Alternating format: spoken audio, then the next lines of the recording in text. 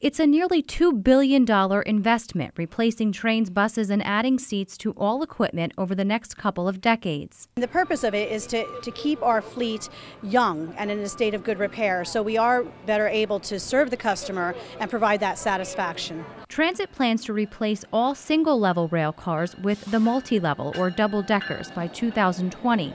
It'll allow them to decrease the overall number of trains in operation while increasing the number of seats by about 6%. The fleet plan includes the purchase of electric locomotives along with multi-level coaches as well as dual power locomotives as well. As ridership continues to increase, transit officials say these changes will help meet the demands. For 2014, the average weekday trips by rail was nearly 300,000.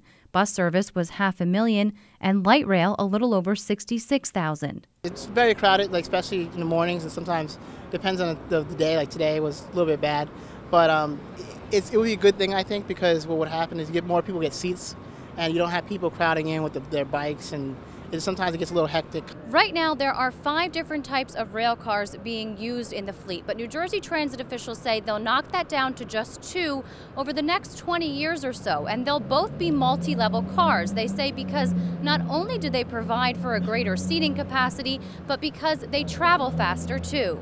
On the bus side, we have purchased CNG buses as well as hybrid buses. In addition to that, we've purchased Suburban. We've completed the successful delivery of 1,200 Suburban and transit buses. The current cruiser buses in service are in the process of being swapped out for those with about 8 more seats per bus. It's a long-term process because we are continuously replacing our fleet.